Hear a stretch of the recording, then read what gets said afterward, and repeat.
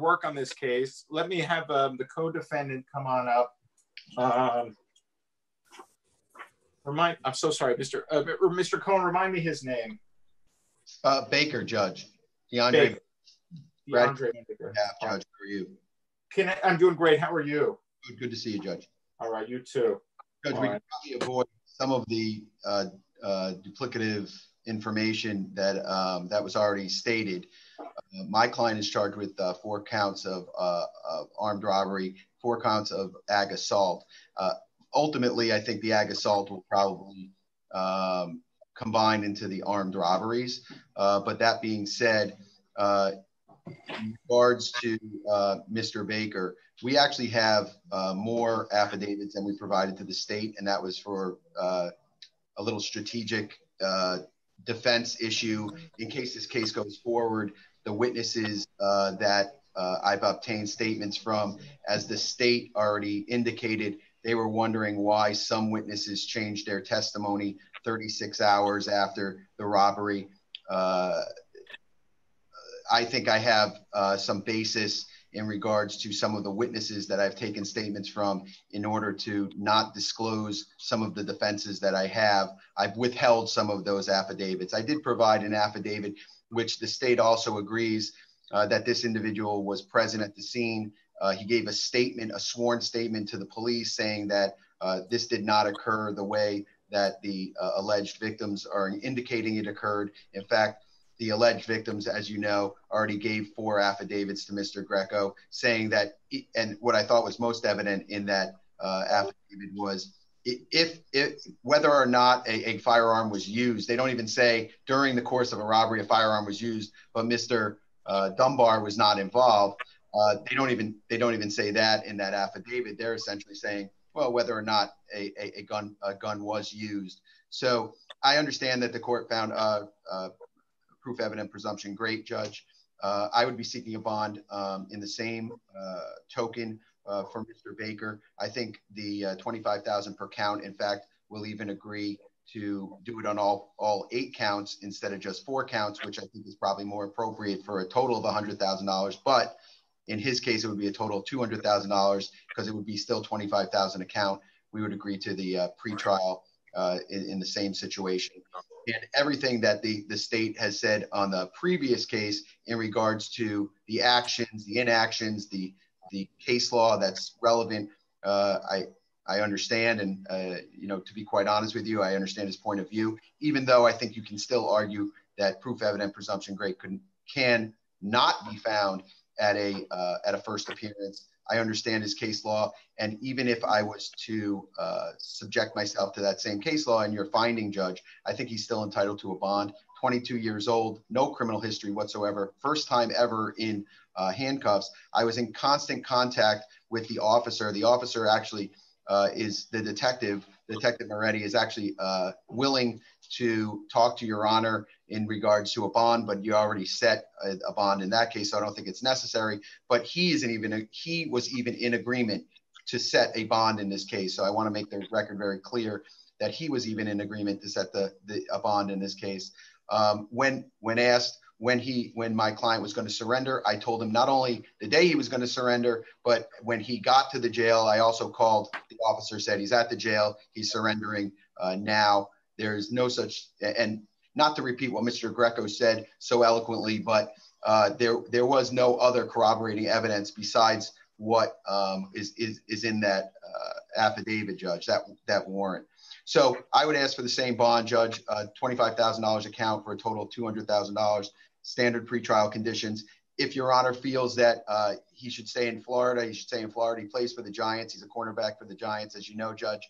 I don't know when the NFL is going to start back up, and I don't know if one or others or whoever is going to start back up at the same time that the NFL starts back up. I'm not sure which teams are going to start back up at the same time because New York may have more stringent guidelines than Florida, for example.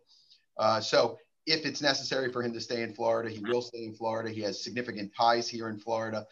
He has a home here in Florida. His parents live here in Florida. And in fact, his extended family, some of them are in law enforcement in Florida. So we would do the exact same thing, surrender any firearms. He does have a carry permit, Judge. We'll surrender that carry permit. and any other firearms that would be that he has in his possession, if he has any. Okay. Judge, Mr. Pass, please.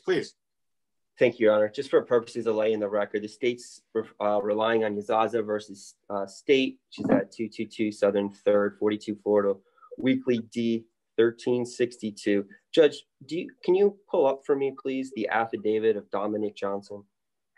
Yes, 1 second.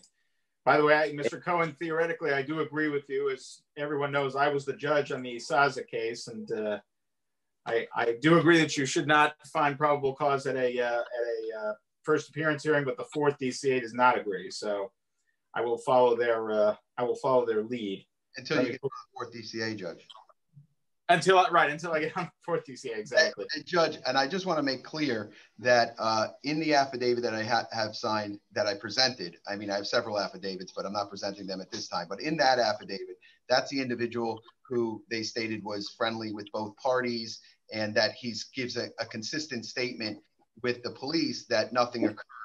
And just that alone, to be quite honest with you, really rubs in the face of proof evident presumption great, because it's not even included in the warrant that there was an independent witness that said none of this actually happened. But in that affidavit, Judge, there's several paragraphs. It is a standard affidavit in that we add in, and when I say we, attorneys usually add in that witnesses that obtain affidavits through other attorneys, which in this case, it appears that he obtained an affidavit through other parties. We add in there typically that they are represented by counsel, and that if they need to schedule a future hearing, if they need to be contacted for deposition, I think this goes towards not only the state attorney's office, but also for defense counsel, that they should contact their counsel in order to do that.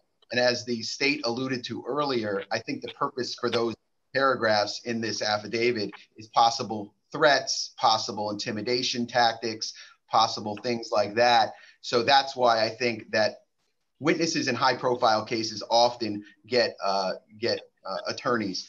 And I think that the reason for that is exactly what I just said, Judge. I think they obtained attorneys. They don't want to talk to the state without those attorneys because they don't know what the state's motivation is. Not to say this state attorney is not an honorable guy. I like him too. But long story short is most witnesses don't know what state's motivations are, if they really want to get rid of a case and listen to a witness, or if they feel they're setting them up for something in the future or something like that, if it's an inconsistent statement. So most witnesses in high profile cases, and I've had quite a few, Judge, most witnesses will discuss with their attorney or hire an attorney for the purposes of that, because they don't want to be bothered by the press. They don't want to be bothered by defense attorneys. They don't want to be bothered by the state attorney.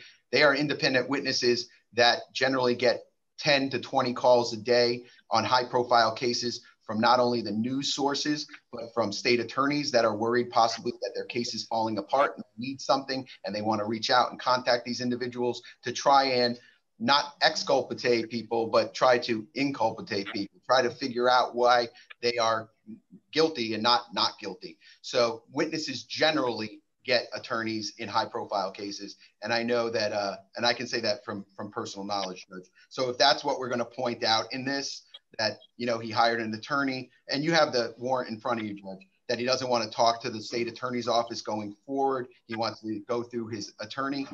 That's, for me, typical in a lot of high profile cases, not just in Florida, but cases I've handled in California and New York. I've had several witnesses that I've never had contact with, I never spoke to, often file affidavits that say, hey, I don't want to talk to anybody. You talk to my attorney, and when it's time to give a statement, I'll give a statement. So if that's what we're pointing out, I can kind of cut it off at the pass and just address it. Judge, if I may. Please, Mr. Pesci. That's not what the state wishes to address. Does Your Honor have the affidavit up? Yes, this is for Mr. Johnson. Johnson. It's 2 pages, and yes. the back has his passport attached. Yes, Judge, I have that one up. Judge, I want you to consider this and how the state's viewing this. 3 men, 3 separate cars. Okay, 3 men, 3 separate cars, all park in a way to which they can get out and make a quick exit. That's okay. That's what we know. One of the men is in a red mask. We don't know. We haven't identified that person, right? That's the person getting orders from either Baker or Dunbar to go ahead and to, at one point, shoot somebody that was entering the home, which makes sense that the man in the mask would be the shooter. Here's what's important. Do you have the affidavit up? I do. I'm looking at it. Okay. At some point, there was an argument. I'm referring to Clause 3, Your Honor. At some point, there was an argument that arose between some of the parties that were playing the dice game. I was never in fear for my life in any situation that happened that day, and Deandre Baker did not take any property from me and did not point a gun at anyone. So what he's actually recognizing, this friend, and Your Honor, remember, it's a house, okay? There's 15 to 20 people. You know, it's a house. These gentlemen are known at this house by the parties that are there. This gentleman, Mr. Johnson, states either to a detective at some point that they grew up together and that they're well known.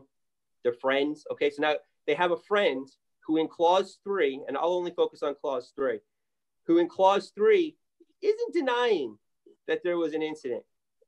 In fact, all he's saying, Judge, is that he wasn't in fear. And I ask Your Honor, if your friend had a gun, you may very well not be in fear because that's your friend. And he's not currently robbing you. He's not a listed victim. So why would he be in fear? The affidavit is very vague when it speaks to those points. It's not saying, hey, I can test, or that's not what they're. Dunbar and Andre weren't there, or there wasn't an argument that didn't ensue, and that there wasn't a gun involved by one of the parties, or that there weren't threats by one of the parties, or that they didn't run out, all three of them together. That's not in here. All that's in there is that he, in fact, was not in fear of the situation, that Baker did not take any property from me. He said me. That's very specific, Judge, from me, and did not point a gun at anyone.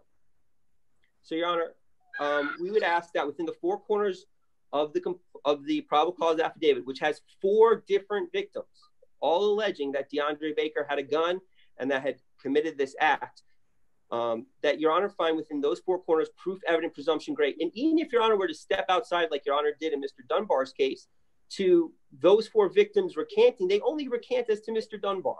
Well, they don't recant as to Mr. Baker.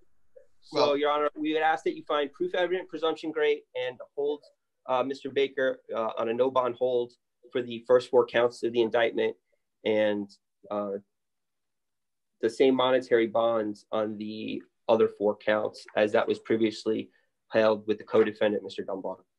All right, I must move on. So let me make my rule, but let me just correct one thing, Mr. Passy. I'm actually in this case going to make the same ruling as I did in the in the previous case. I don't believe I'm stepping outside the 4 corners of the affidavit in terms of making the finding of proof, evident, presumption great under ISAZA. However, the finding does not mean that I have to hold these gentlemen no bond. The 4th did not say that. So I will release him on a $25,000 bond per count, standard pretrial, no firearms, weapons. We know that he has a concealed firearms permit, so he doesn't have to surrender that within 48 hours, and any weapons, ammunition, etc., within 48 hours of release. No contact with any alleged victims in the case for Mr. Baker. And again, Mr. Baker, as I said to, I'm sorry, I just got another affidavit. It was the same one twice. Yeah, same one. As I said to your co-defendant, this does not mean that the state attorney won't potentially file a motion to have you held without bond pre-trial. That's going to be up to the state attorney's office. For today's purposes, though, I will release you on that monetary bond. Now, Mr. Cohen, he owns a home also in South Florida? He does, Judge. All right, so I'm going to issue the same order that he not leave the state at this time. If there comes a time that he has to travel for work purposes to New York or to another state, I'll leave that up modifiable by the division judge. Thank you, Judge. All right. And Judge, we would also ask Judge, respectively, for the same no contact with any victim or witness, direct or indirect, of any sort, unless, of course, it's Mr. Cohen trying to speak to the witnesses. We have no objection to that, Judge. Of course. Of course, yes, that should be added. Having hung up in his office. Really and also, pre-trial, Michelle, same requirement. He can check in by phone. That's fine, unless there's a concern, unless he's fallen out of contact, he can check in by phone. You got it, Judge. Got it, Your Honor. Thank you. All right, great job, everyone. Nice to see you all. Judge, Thank you, Mr. Pass. Did Mr. Cohen say? I didn't hear my Zoom was in and out. Did Mr. Cohen? Did he ask me for an order? No, I said that you have nothing hanging on your walls. It looks very barren in there. Thanks, Judge. And Mr. Cohen, what's your first name? My first. Mr. Cohen, what's your first name for the record? Bradford Cohen. You can call me Brad. Thank you. All right. Very good. Let's move on. There was